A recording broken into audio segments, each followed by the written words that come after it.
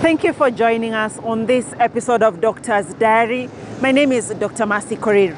It is in this show that we bring you some of the stories from the medical professionals and some of the things that push them to achieve more. On this episode, we bring you the story of Dr. Asha Mohammed, from Kibra to the helm of one of the most important humanitarian organizations, the Kenya Red Cross Society.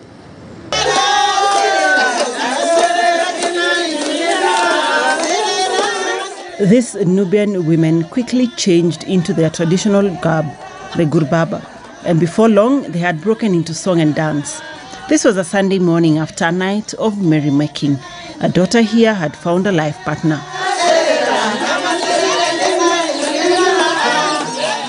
Gelled seamlessly into this group of women is one of their own daughters, one who had defied all odds to make it to the pinnacle of her career as a doctor. Dr. Asha Mohammed's heart is always in Kibra. It could either be a family events and functions such as weddings and funerals, or simply just keeping in touch with our extended family. My biggest bond, I'll say, is family. And that's why it's so hard to stay away from Kibra. So hard. What makes you yes, no, it's so hard. It's really so hard to stay away. I remember, my now maternal grandma used to even ask us, why did you guys move out of Kibra? Because it's almost like every day you're here. So you might as well have stayed here.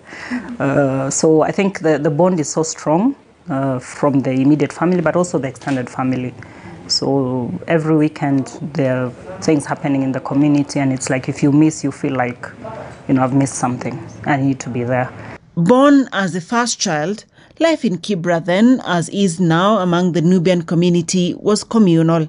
The child belonged to everyone in the community, and for 13 years of her life, Dr. Asha Mohammed did not know that the woman she called mom was not her biological mother, but her grandmother, her mother's aunt, who had no children of her own. The way we lived together, and even the way she brought me up, is that was never a discussion, and there was nothing that I would say I lacked with her that could have triggered me to think that she wasn't my mother. Even the neighbors would call her Mama Asha. So, it was obvious then that she must be my mom. After all, it is here in Kibra and in this home that they were born, as she started her family with her husband in 1991, 30 years ago. We actually just met here in Kibra. He comes from the same community, and we'll see where he comes from. So in the process, of course, interacting as young people, that's how we met. But I actually met him through an uncle of mine. They were very good friends, so they would be together most of the time. So, of course, getting into contact with my uncle, of course, then that's how we met. But this after she narrowly escaped being married off to a Yemeni businessman. I think that was very traumatizing, and to date, I keep thinking about it, and every time I hear that a girl has been married off, these early marriage stories, I really feel it. What was the circumstance? What was the story around that? No, this was just a businessman who was doing a lot of business in this community, and my grandma was a very good customer. She was buying a lot of things from him, nice Yemeni clothes and bed sheets and all this. And now, of course, he came home and he saw, well, there's this young lady here, and then Hash was like, no, she's finishing school in a few years. That was when I was going to do my standard 7. And then the trigger really was that now, after what gave her even maybe a stronger push, was there was a problem in my primary school. They used to do this shading of the code of the secondary school you've selected. So I'd wanted to go to Limuru Girls. I don't know what happened. They shaded maybe some of the numbers wrongly, and it ended up being actually a Starehe boys code. So I was the best student in my school, and everybody got their calling letters, and I wasn't getting. So even the headmistress was concerned, how come? Then they went to check the ministry, and then they realized that actually I had been picked at Starehe. So I would have been actually the first Starehe girls at that time. And so now it became an issue because now, so what happens next? And that's when she was like, what happens next? This is maybe God's way of just saying, it's enough. 97 is enough. But my father was the one who was like, no, she can't be the best student in her school and then we say it's enough, she gets married. No, she won't. He asked me, do you want to continue with school? I said, yes. He said, okay, so we'll find a way. So we had to go to the Ministry of Education. We had a neighbor who was working there, so he took us there. We had a lot of follow-up. Finally, then I was given a choice and I was told, you can still go to Limuru Girls if you want, or you can go to Nairobi Girls. Then my father jumped and he was like, no, Nairobi Girls because it's nearer. We can be checking on her, we can be watching her and all that. So that's how I ended up going to school there. And escaped the early marriage. She's proud of being a trailblazer, one who has inspired other girls to follow in her footsteps, to excel in their careers, be it in medicine or any other field. As much as we've promoted the girl child, and I'm very proud of that, we are now also facing another concern.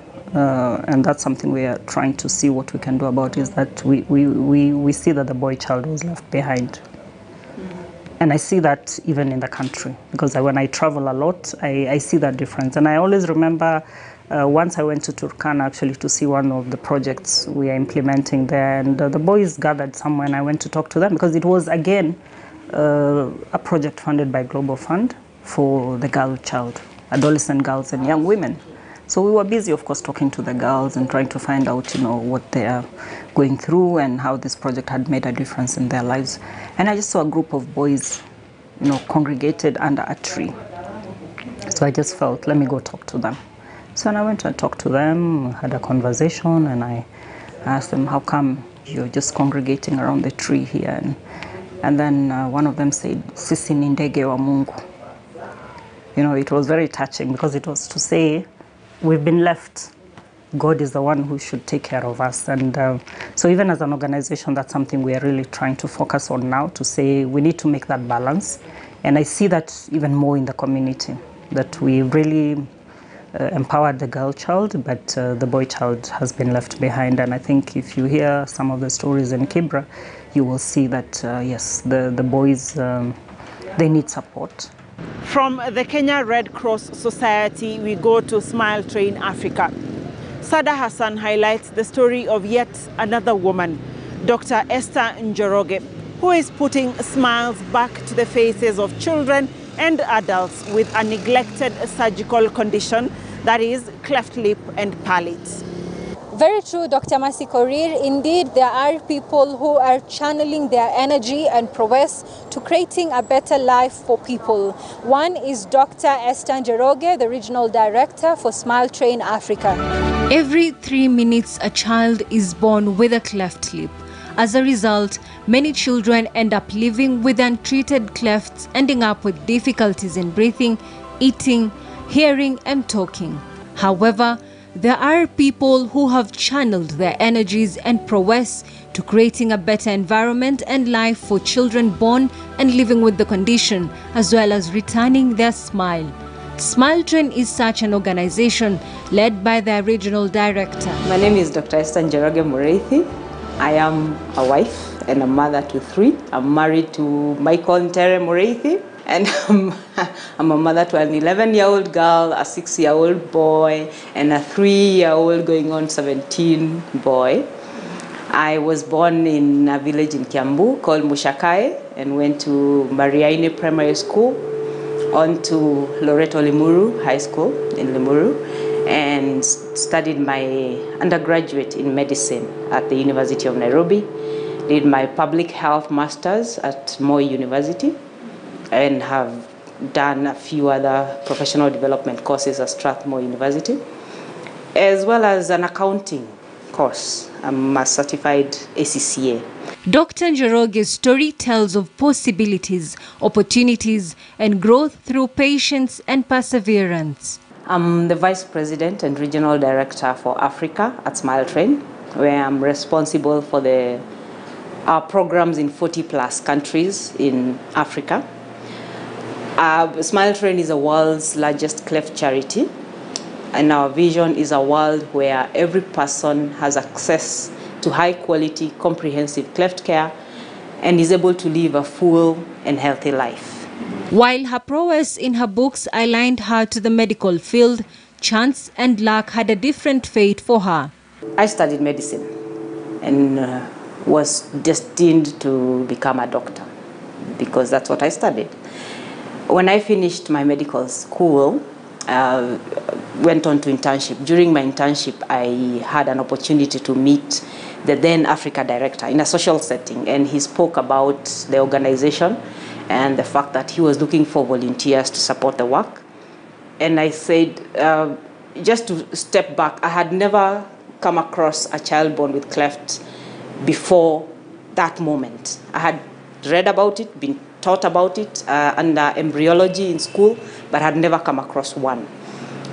And he said he was looking for volunteers, and I said, well, I have some free time. I could volunteer.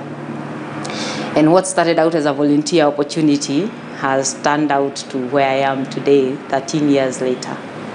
Causes of cleft lip and palate are not known, with speculations coming in from it being hereditary to genetics. Many Kenyans are not aware of the condition, or some disregard it.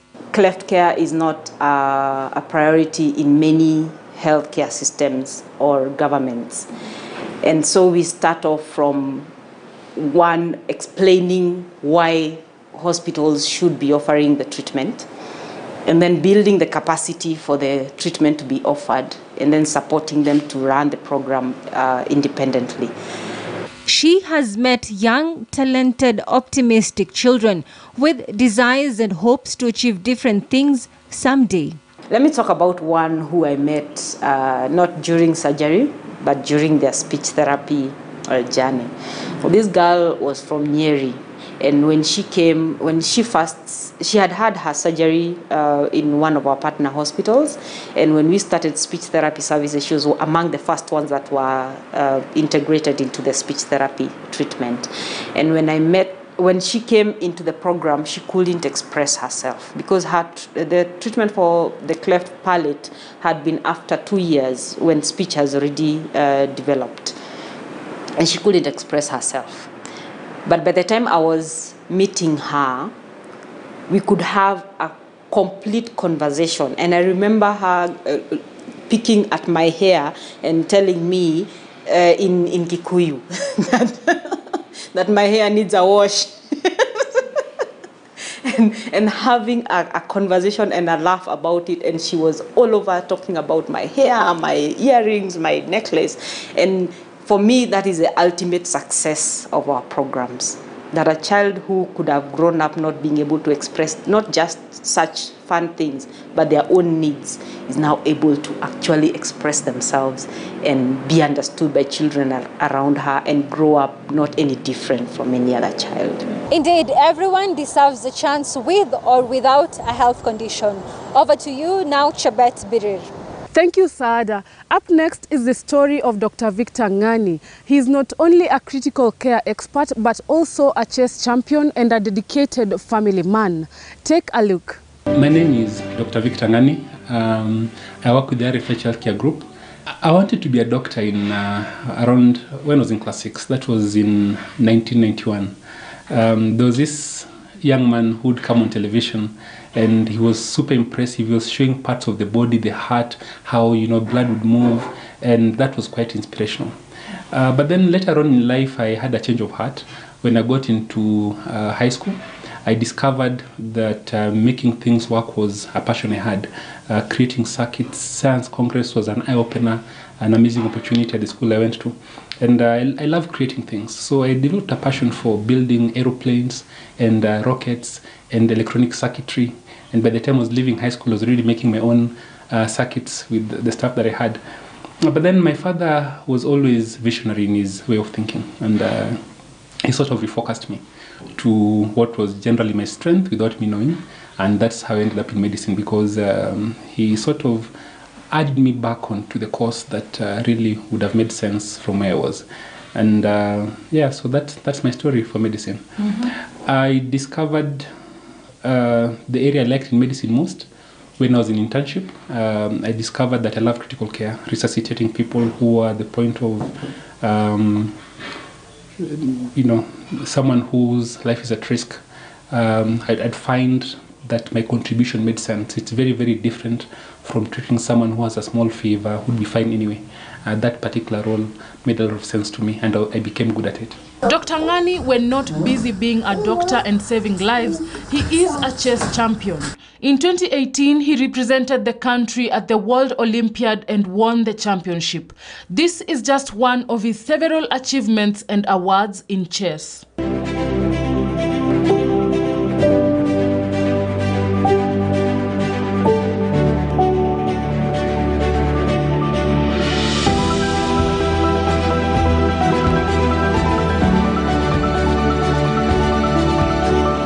Winning chess on the national championship, that's the greatest feat I think a chess player can have in this country. And it felt amazing, surreal to be honest. And it was quite a privilege to be in that position. Again, in 2019, I participated in the national championship again, and I came third, which was way better than I expected, given I hadn't practiced. But again, by God's grace, that is what happened. It's one of those achievements that will follow me throughout the rest of my life, and it means something. And I think very closely next to that is the fact that I've served my country. It seems like I'm going out to play, but when you're wearing national colors, it means something completely different. Despite his busy work schedule, he not only creates time to enjoy a game of chess, he also spends a considerable amount of time with his wife and 2 daughters. I don't have the most amount of money, but in terms of success, that you'd really struggle to match my success defined the way I've defined it. And this is different from what society defines as success. And in that area of influence, the people I want to start with, my family, my daughters, I want to enable them to be the best they can be. For me as a father, my role is to encourage them, to support them, to make them, give them opportunities. He's a very nice person. I'd like to be a bit like him because he has a lot of integrity. He's a very good doctor. He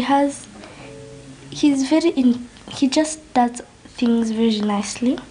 When someone is there and when someone is not there, he'll still do the right thing. His advice to the young people is that they should chart their path and the crowd will follow suit. The easiest thing is to flow with the crowd. And I had the chance when I got to university the first time, then we went clubbing, and I got into a group, we were the only people who were not drinking, for example. And it's very popular to do these things because everyone is doing it. But I can tell you this, and chess teaches you this, that the things that look good in the short term may not be the very best in the long term. Be very careful about the things that you do today that you cannot take back. And so if there's a move that commits you permanently, then perhaps think about it before you make that move. And it may look unpopular and uncool to take a decision today that strengthens your moral standing, that strengthens your education, that gives you a chance to focus on what really matters. But I guarantee you, 5 years from today, when you look at the people you'll be looking up to in your own class and your own group, it will be people who have taken this decision. So it's very easy to flow with the crowd. But what you really ought to do is to stand firm, chart your own path, and the crowd will come to you. That is where true strength lies. I had someone once mention, boss, you're taking a soft drink, boss. I thought it would be tougher than that. I'll tell you, toughness is withstanding peer pressure, especially when that peer pressure is kind of daft. It's telling you to do something that's harmful. Being able to withstand that is what real toughness is. Coming up next is the story of Dr. Louis Machogu by my colleague Gloria Milimu. Take it away, Gloria.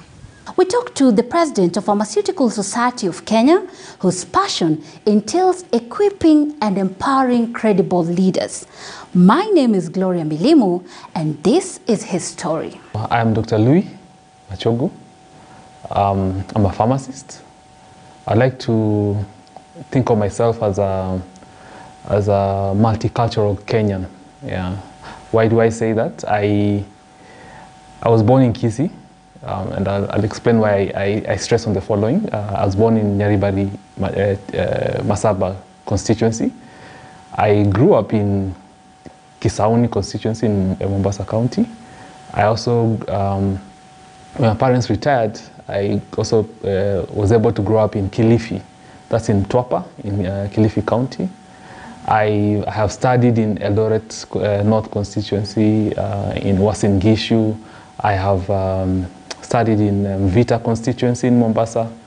I studied in Dagoretti, both Dagorettis, North and South, in Nairobi County.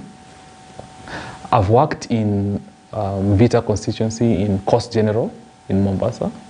I've also worked in Samburu. I will not lie and say that I always wanted to be a pharmacist, a healthcare worker, because I believe you are shaped by the circumstances you grow in. Someone maybe met a loved one who had cancer, then they wanted to be a healthcare provider. So for me, it was a bit different. Yeah. I grew up in a dairy farm. My dad was a dairy farmer. He retired to be a dairy farmer in Kilifi. So I used to sell milk. Yeah. My mom, on the other hand, had a salon. So after selling milk, I'll go hang out in the salon. So actually, when I finished my high school, I wanted to become a hairdresser. Yeah. So I applied. I got the documents from Pivot College. That was in 2000. Got the documents from Pivot College. But when I got home, it wasn't able to resonate with my parents. Yeah, so they said, okay, we have bigger dreams for you. Have you ever heard of pharmacy? I never heard of pharmacy. So they brought me the forms. I was able to apply, and I was called to the School of Pharmacy at the University of Nairobi. Initially, I didn't like it because my passion was in, empowering dairy farmers. Actually, I'd written a business planning competition. I think those days it was in the Business Daily, and we were able to become the top 100 people who are, our concepts were picked up to fund. But at that time, I was just told, no, you go. You can't be a farmer, a peasant farmer like us. Go and get an education, then come back, we see what happens. So yeah, so I ended up in the School of Pharmacy in 2001 and left there in 2005. Yeah, so that's really, it was accidental for me. If I'm honest as well, it was a way of getting a marketable course as well, yeah. But as I went through the course, I was able to see my gifts and how I can be of use to the public. So right now, I've just got re-elected for my second term. So when I came in, the first thing I had to do was build trust. Because you are here, people are so skeptical about leaders. Yeah, they think you're going to come and eat their money and things like that. So the first thing I had to do was roll up my sleeves, look at what's the biggest need. At that time, pharmacists were not being employed, and even other healthcare workers, unlike during my time. So I identified young pharmacists who were unemployed and had an interest in pharmacy, community pharmacy. So I was able to invest in their pharmacies, but quickly I realized they don't need money.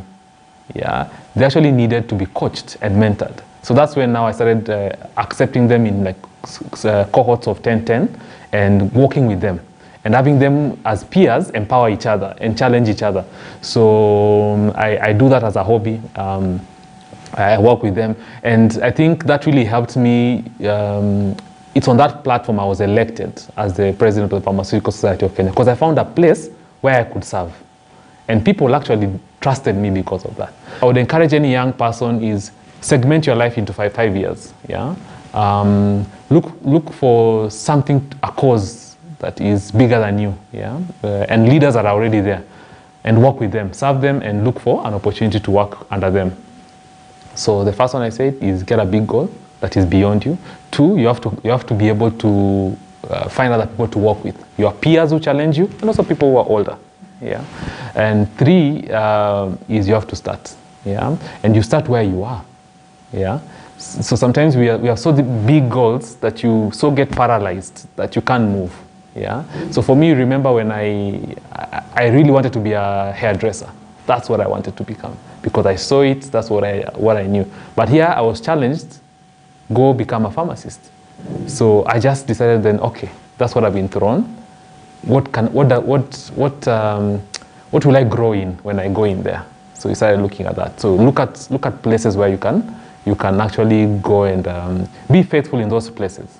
Yeah, you have a boss who stresses you. See, what can you grow under that boss? What can you learn?